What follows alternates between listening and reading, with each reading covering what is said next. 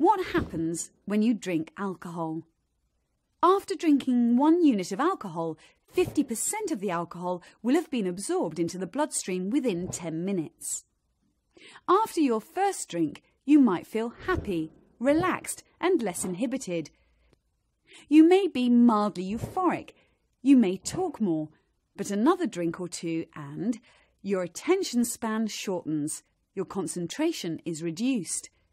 Your reasoning and judgement will be affected, although you probably won't realise it. A couple more drinks and your fine muscle coordination will be affected. You may say or do things you would normally never say or do. After a few more drinks, you'll start to slur your words, but you may not notice. Your reactions will be slower. You may not be able to walk in a straight line.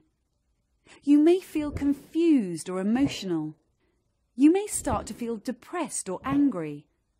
You may vomit. Vomiting is part of the body's defence mechanism. It's trying to get rid of a poison. After a few more drinks, your heart rate will reduce. You may lose bladder control. And finally, you may pass out. You are at risk of alcohol poisoning.